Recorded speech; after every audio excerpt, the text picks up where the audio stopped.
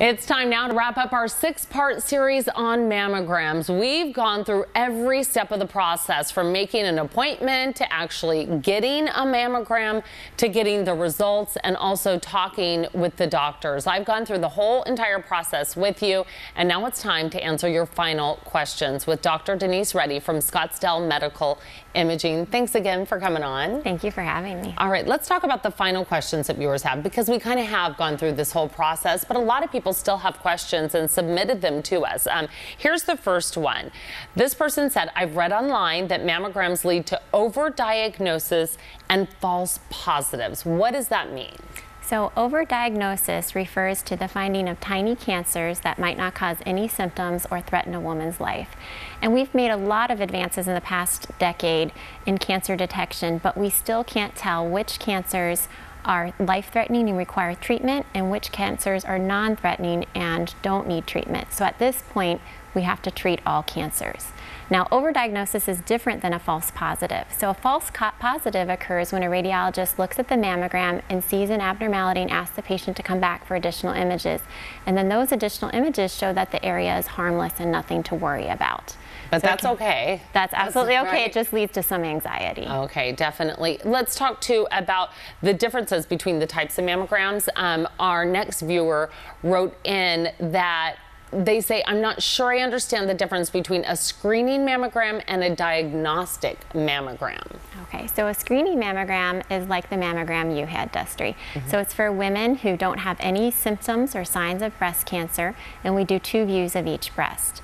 A diagnostic mammogram is also an x-ray of the breast, but we might do some special views or additional pictures. And we do diagnostic mammograms in women who have a sign of breast cancer, like a breast lump, or maybe they have some discharge. Okay, now this is actually goes with that diagnostic mammogram. Our next viewer said, I was called back for a diagnostic mammogram last time. Everything turned out fine.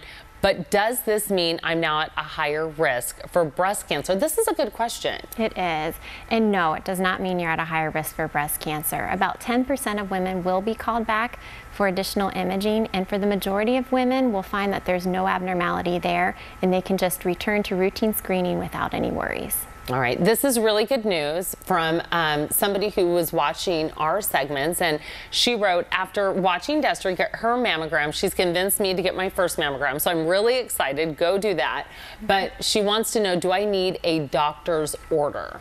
So at Smile, we do like for you to have a doctor's order, and the reason we want that is if you need any follow-up, we want to make sure you have a clinician that you can do that with.